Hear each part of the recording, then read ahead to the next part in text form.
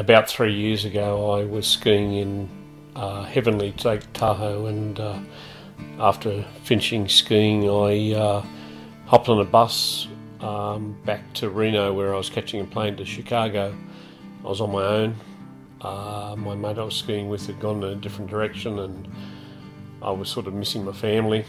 And I sat at the front of the bus and spoke to a couple of people and put my headphones on and started listening to James Blunt.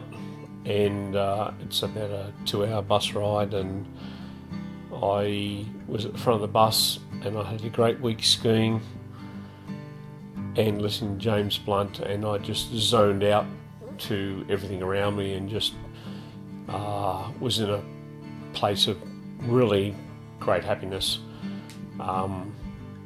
It was a great week. I enjoyed myself, and I was zoning out to some fantastic music, and it was just a really good time.